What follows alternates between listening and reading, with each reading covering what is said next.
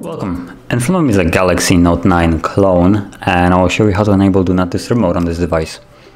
So to get started, pull down the notification from the top, and you can see the Do Not Disturb right here.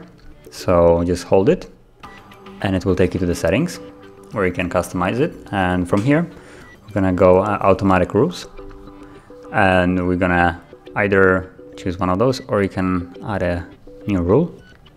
And let's choose, for this example, time rule, call it whatever. And from here you have the choice to set up the days that it's affected by, each day separately, then time start and end, and also you have the option of priority, or how it works. So you can choose from priority, alarm, or total silence. So alarms will only allow the alarm to basically interrupt it. Total silence is nothing, and priority is whatever you have set right here.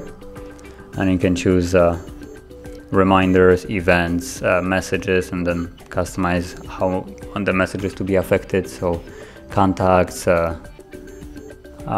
from anyone or no one, and calls basically the same thing. And then when you choose this priority only, it will be basically going by the rules that you have set previously on the previous page. And then once it's on, it will basically be affected by at the time you have set it, so it's now in effect.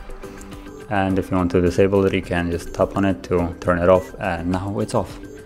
Now, if you found this video helpful, don't forget to hit like, subscribe, and thank you for watching.